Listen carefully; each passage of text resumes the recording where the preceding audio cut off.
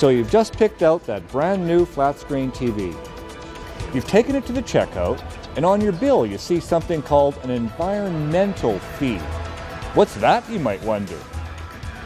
That's a fee charged by the Alberta Recycling Management Authority to collect and recycle that electronic device. You see, electronic waste, or e-waste as it's called, is a fast-growing part of the overall waste stream. And that's not hard to see. New electronic gadgets of all types are constantly coming on stream, and the old ones need to be handled responsibly. Electronics can contain toxic materials like mercury and lead. They sure shouldn't be thrown into a landfill. So, what do you do with your old TV, or your old computer, or old microwave?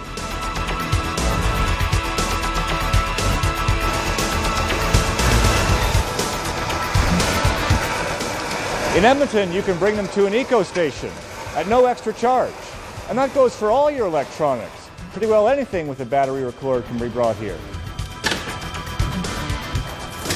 But what happens then? Where does all the e-waste go from the eco-station?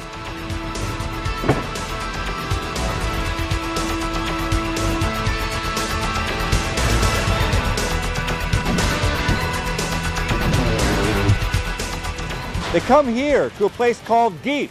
That stands for Global Electric and Electronic Processing. It's a really big place, about the size of a football field.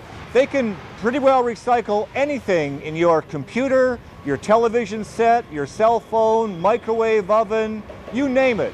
Pretty well anything with a battery or a cord can be recycled here at GEEP.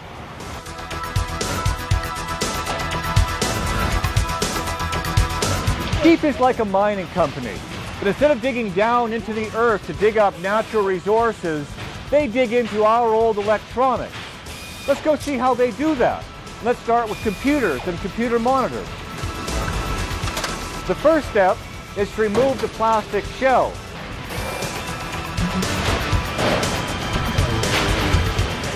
Once the plastic shell has been removed for recycling, they begin to work on the cathode ray tube itself. They snip away the guts of the material by snipping away these wires. They put that aside, and you're left with the cathode ray tube. And then they remove this yoke you see here, which is primarily a lot of copper. Come take a look at this container that's filled with these yokes. Now here's a good one. Look at all that wire that's in there, all that copper wire in there. That's really a great natural resource. What a shame it would be to waste that natural resource by throwing it into a landfill. So we remove the yoke, that's all gone, and you're left with the cathode ray tube itself. Now it's really, really heavy, mainly because there's a lot of lead and glass in this tube. So they are going to send this to a company that will separate the two materials and recycle both. Now that leaves us with all this interesting stuff here, which goes on into the rest of our process here at GEEP, here in Edmonton, for further recycling and separation. Okay, so now we've got the guts of these machines, things like circuit boards, switches, and wires and stuff. And we need to break this kind of stuff apart even more. And the way we do that, you've got this great big heavy chain, and it's even longer. It's inside this building behind me there called the chain shredder. And big long lengths of chain like this rotate really, really fast at high, high speeds and smash this material apart, smash it apart, so that they can break it apart for further recycling down the road.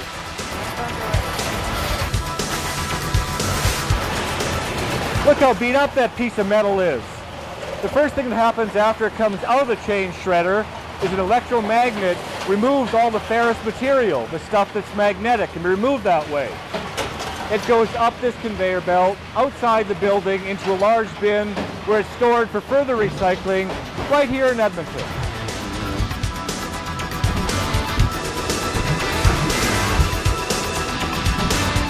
Once we remove the ferrous material, we also remove aluminum through something called an eddy current separator.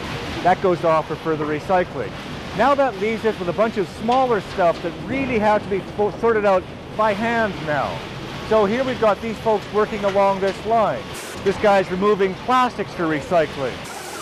Copper wiring goes down this chute here. Over there, he's removing stuff that we can't recycle at all, landfill material. He's recycling aluminum. And over here, they're recycling circuit boards. And also, they recycle stuff like brass and copper too.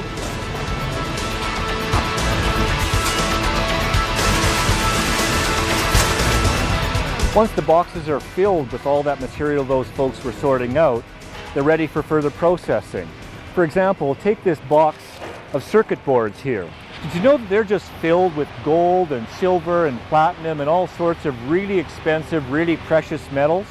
As a matter of fact, there's more gold in a ton of these circuit boards than there is in a ton of gold ore that they dig up from the earth. Once all those precious metals are taken out of these circuit boards, the stuff like the gold, the silver, and the platinum, it can actually be used to make new electronics and new computers and new circuit boards. That's closing the recycling loop.